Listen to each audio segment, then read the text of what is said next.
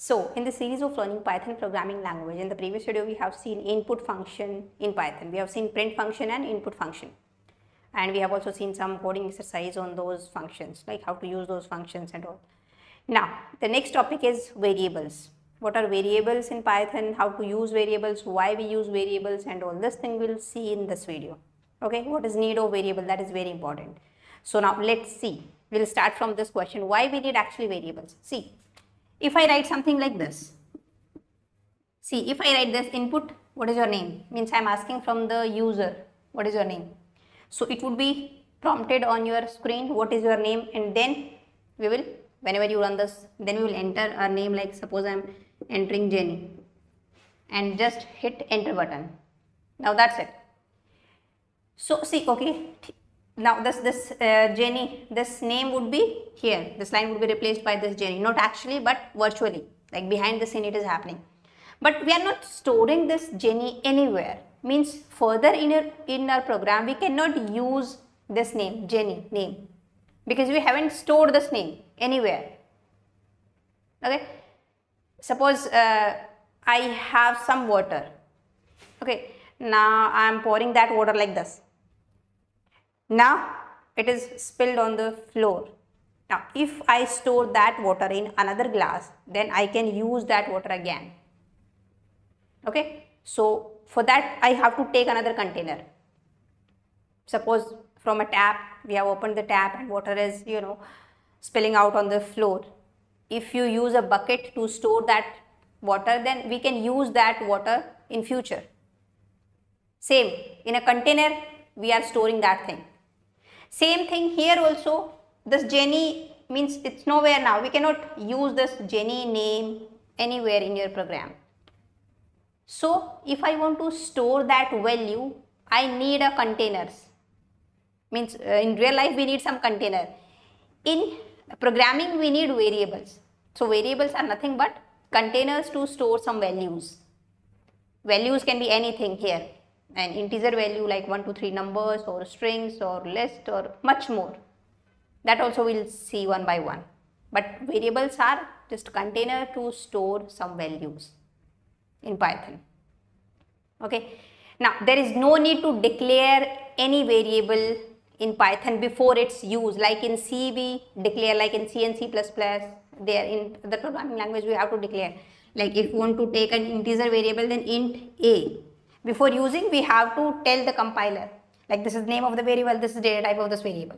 But here in Python we don't need to declare any variable before its use. We don't need to tell any data type of the variable. Nothing we have to tell. What you need to do, you just write down the name of the variable. Okay, the variable would be created, at the time, the moment you first assign some value to that variable. That's it. So suppose I want to store this name, this Jenny, this value somewhere in the variable. What you need to do? Before this, you just write down the name of any variable. Any name you can take, A, B, C, X, Y, Z, anything. But better to use a meaningful name.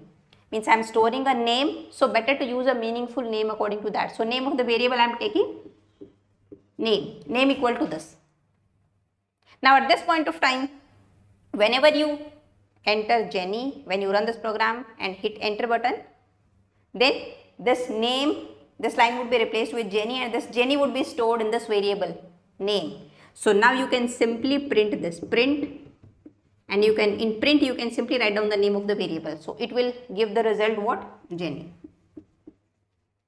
Like you can take example, in your phone book, in your diary, you are writing phone numbers. You are simply writing phone numbers. No, you are not writing any name for those phone numbers.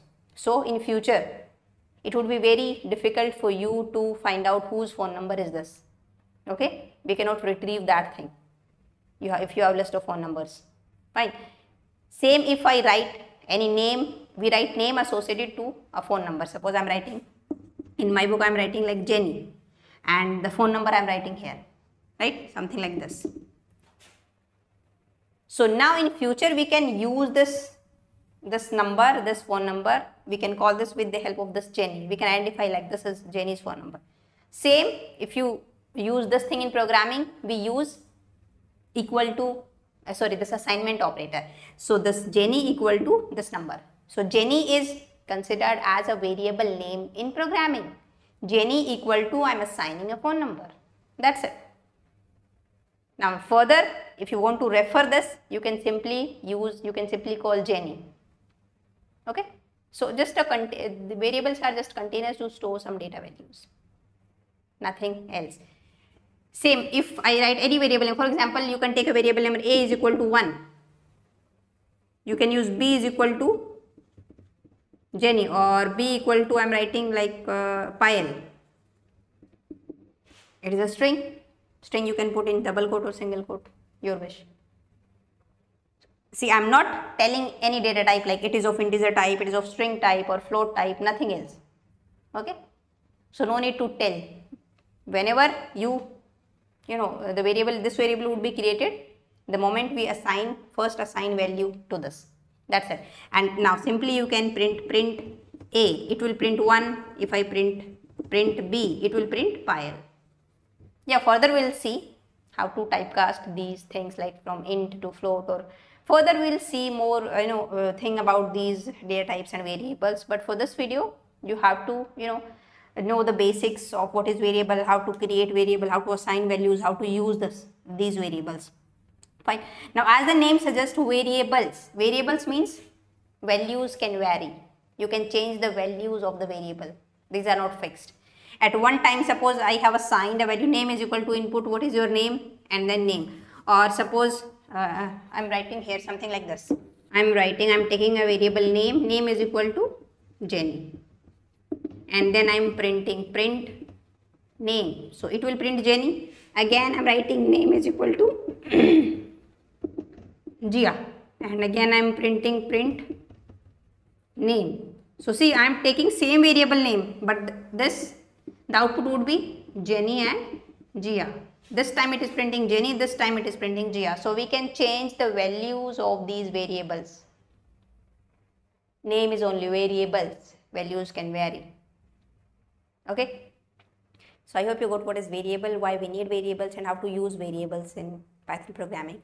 Now one exercise for you is, this is the case. First it will ask what is your name, then you will enter a name and it will print the length of that name. Suppose I am entering Jenny, so the length is JENNY, 5 characters are there, so it will print 5. Okay, pause the video and do this. Now hint is how to calculate length of the string. We have a inbuilt function, that is len,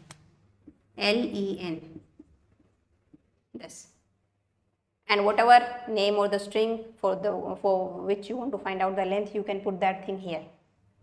Okay, we'll see more functions and strings in later videos, but for now this is the hint. So let's pause the video and try this out. So I hope you have done this. See, we'll use input function, what is your name, and whatever you will enter, we will store that thing here in the name variable. Okay, now len is a function to find out length of the string. So in len, you have to pass this variable name you can pass. So whatever it will return, that also you can store in another variable. A variable name you can take anything, ABC, XYZ, anything, but better to take meaningful variable name. So I am taking length. And finally you can print length. So what would be the output? First, whenever you run this, what would be prompted? The message on the screen, what is your name? What is your name? This would be printed, and suppose I am entering Jenny and hit enter button. Then what is behind the scene process? This Jenny is here now. So now the Jenny would be assigned to this variable name. In this name we have Jenny. So in length I am passing name, means Jenny I am passing. So it will calculate the length, that is 1, 2, 3, 4, 5, 5. Now this 5 would be assigned to this variable length, and I am printing this length, this variable. So what would be printed? 5. So let's create a new file. Right click on this, then new file, and variable in python.py. Okay. Now what we will see, we will take a variable. The variable name I am taking name is equal to input what is your name? Okay, and we will print now at this time name. Fine. Now let's run this. It is asking what is your name, and I am entering here Jenny. Click enter and it will print Jenny. The Jenny has been stored in this variable name. Now see, rather than this, now I can take, again I am taking name equal to, suppose I am taking here Gia, and again I am printing print name. Let's run this again and see. So first it will ask what is your name, I am entering Jenny. So first it will print Jenny, then it will print Gia, because at first time the value in the name variable was Jenny. Now we have changed this value in this variable, that is Gia. So this point of time in name we have Gia, so it will print Gia. Okay. Now how to find out length? What you can see, we can use a length variable name, or any variable name you can take. L you can take, but L would be not so meaningful. By looking at that, we cannot get like L is what. Length is equal to, we can use a function lan, and in lan we will pass the variable name and just print length. Rather than name, we will print this time length, this variable. So let's just comment out these line. To comment out line we use hash symbol in Python. Let's run this. Now it will ask what is your name, I am entering Jenny, and it is printing length 5.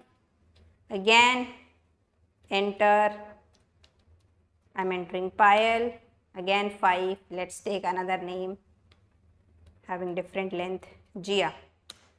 It is printing 4. Okay, so you can check out this thing. And one more thing we can do, something like this. Suppose we have just done this thing, hash, and here also we have commented out everything. I am taking simple variable a is equal to 1, b is equal to, I am assigning a value like Vyansh,